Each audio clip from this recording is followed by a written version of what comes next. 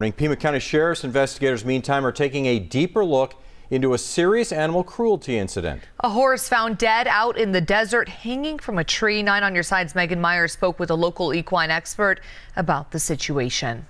It's here near the corner of Rena and Bop Roads that the Pima County Sheriff's Department found the horse tied to a tree and are now trying to find the person or persons responsible.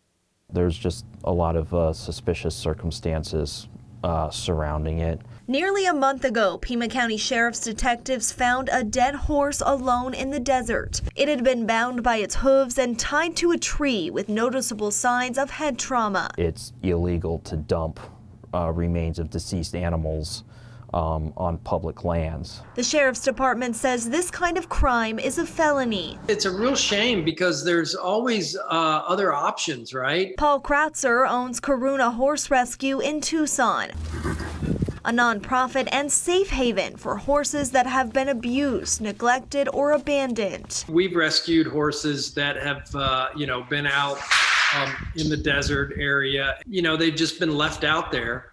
And somebody has called us, and we've gone and gotten the horse, and it turned out to be a successful story. The rescue is currently home to 22 animals. When they start interacting with other horses and stuff, they really start to come out of their shell and start to act like a normal horse, proving that there is hope and options for horses that no longer have a loving home. There's numerous rescues located in the Tucson area that all you got to do is give us a call, and we'll do our best to try to find a place where the horse can settle in and possibly be adopted out. The Pima County Sheriff's Department is looking for any information related to this crime. You can leave an anonymous tip by calling 88 Crime. Megan Meyer, KGUN 9 on your side.